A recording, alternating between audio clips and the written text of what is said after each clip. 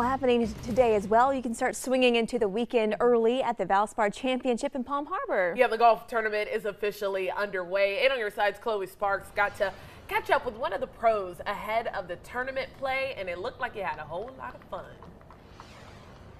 Good morning, Deanne and Avery. I sure did, and it's actually one of the players that's getting ready to tee off early this morning. Stewart Cink has won 6 times on the PGA Tour, and he's been playing in the Valspar Championship for more than 20 years.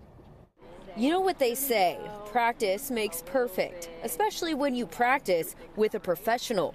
That's why I hit the links with professional golfer Stewart Cink, who's playing in the Valspar Championship today. Going back all the way to when I was a teenager, I used to play junior golf tournaments here, so I've probably played in events here 30 times or more. You could say he knows his way around the place, including the putting green, where he shared some tips with me. On my golf ball here, I have a big stripe. So you just simply take the ball and you put that line down and you just go back here and take a look down the line and make sure that that ball is where you would want it to be. Cink tells me this is a challenging course and staying on the fairway is key for this tournament.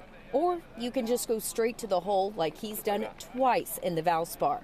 I didn't know I was the only player that's ever made 2 holes in one here, but I do know that I made the holes in one on the same hole.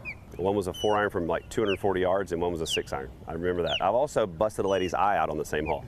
Beware on hole 8. There are plenty of great, safe spots to watch players like Cink play throughout the weekend. Not just bleachers, but fun fan decks that anyone, even with a grounds ticket, can sit and watch the great activities. This is a unique tournament. It's the most colorful PGA tournament in the world. Put on your bright colors. The players aren't the only ones winning prizes this weekend.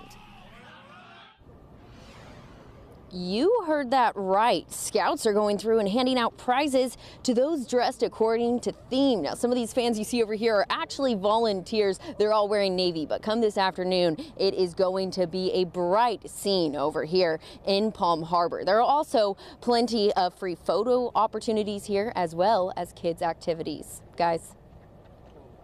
Looks like a lot of folks are already out there. Yes, always a good event. All right, thanks a bunch, Chloe.